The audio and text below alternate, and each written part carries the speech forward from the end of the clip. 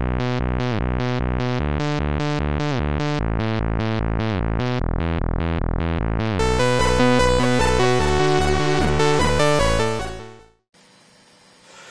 Cartridge Game Geeks here. That is Justin. That is Trent. And we're back with another review and another season, if you tell from the sea of black behind us. What are we going to be reviewing today, Sir Trent? Today we are going to be doing Alex Kidd in Miracle World. Came out in 1986 in Japan and rolled out to the rest of the world in 1987, and this is a game that everybody owned. And no, I'm not kidding. You know why? It was built into the console. Well, at least the Master System 2s that were rolled out around the world. And was that and late Master System ones. late Master System 1s? Yep. It took over Safari Hunt and something else, I believe. Well, I think it was a very worthy title to be built into the console and left a really good impression. I think so too. You know, it's got really good graphics. It's got cool music. Really cool music. You know, and Alex himself's, you know, a perfect little character. And I guess that's why Sega, you know, took him on as their mascot. As their little poster child until well, the 1990s. Then Sonic came along and changed all that. He rolled him over and left him for dead. But let's let the gameplay do the talking. What do you reckon? I reckon that's good. Alright, let's go. All the comic book panels. It's a pretty cool idea what they had, especially like the map. Look at him just eating a cheeseburger like, So, it's making me hungry, dude. You got the cool, you know, the mountains. I think they did pretty cool with the graphics. It looked really detailed. You wouldn't have seen anything like this on the NES at the time, I don't think. Oh no, and you know, for a game that they've built into the system, you know, you got to commend them. Pretty damn good. I think it's something that they should have done more often with gaming systems. Oh hell yeah!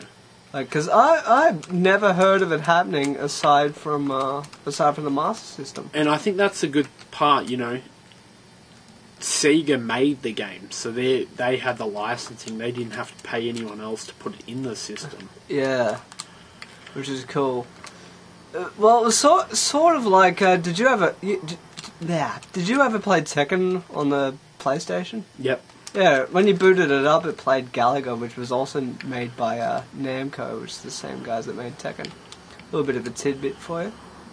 Not. But yeah, it was basically. If I could talk. It played like a basic side-scroll platformer sort of game. You pick up stuff, you beat stuff up. Well, it's like, you know, the story behind it, this game is a bit silly, you know. You're on the planet Ares, the king's been kidnapped. Oh, well, the king's gone missing. Oh, where have I heard this before? And now the prince has gone missing. So, you know, some villagers told you to go and save them, and you find out that along the way that it's your brother who's the prince, and you've got to save him. Yeah.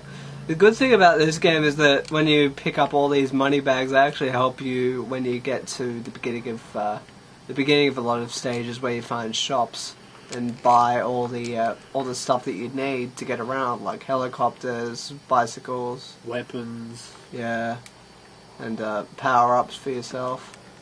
But all the scissors, paper, rock stuff, that all comes down to memorizing a pattern. That's it. They're all in patterns. So as long as you know, if you've played the game through once and you know what pattern they use, you're spot on. You know, you're fine to you know, continue through. Well, that was the gameplay for Alex Kidd in Miracle World. It was a very good game, really cool. It played really well, but god damn did it get hard. Oh hell yeah. Another annoying little things, you know, scissors, paper, rock, but you know, it's also a pretty cool thing. Tonkin! So that was a reference to Alex Kidd in Enchanted Castle. It was the only one on the Mega Drive, but that's for another review. But Do you reckon it was a very worthy start to a whole series of how many? Was it 6? I think it's 6, and Yeah. Alex himself went on to be in, different games as such. You got BMX Trail and... Yeah, there was Alex Kidd in Shinobi World too. Yeah. That's one of my favourites too, because not only was it high and groovy, but in the beta stage it had a boss called Mario. I'm not kidding. But then they had to change it to some generic Chinese guy.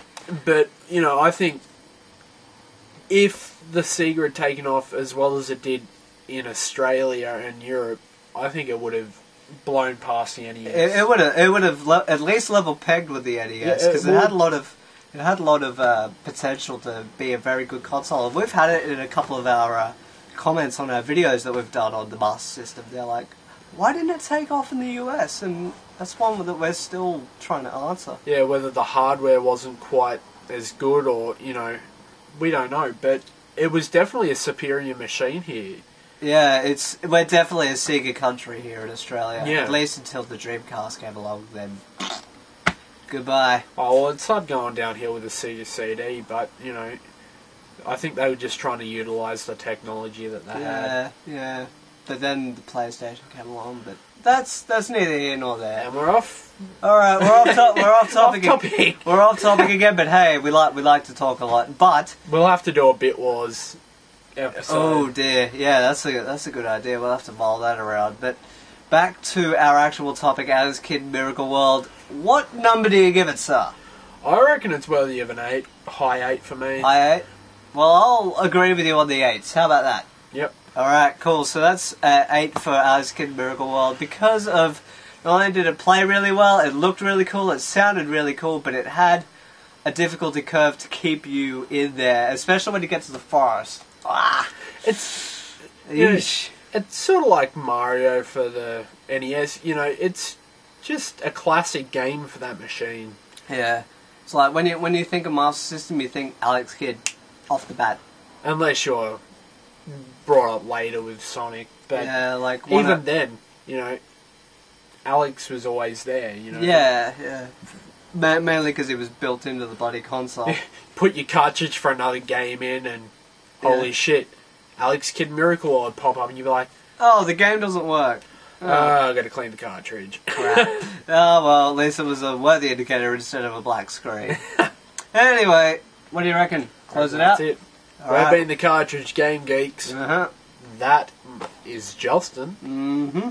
That is Trent. Thanks a lot for sitting through our review. If you give it a like, we'd love you. If you give it a favourite, that'd be even better. And if you subscribe to us and stalk us, we'll give you new episodes every Thursday. We promise that. From now on. Yes, sir. Well, that'll close us out. Let's do it. Thanks a lot, everyone. We'll see you next time. Bye. Peace soup. Just letting you know that our episodes will no longer be released once a week like they have been for the last 10. Finding filming and editing time for me and Justin both to get here and do it is being a bit of a hassle with our schedule, and so we're going to cut back on our filming and that, so we're not going to be releasing episodes once a week anymore, but once every couple of weeks, or when we find the time. See yous around.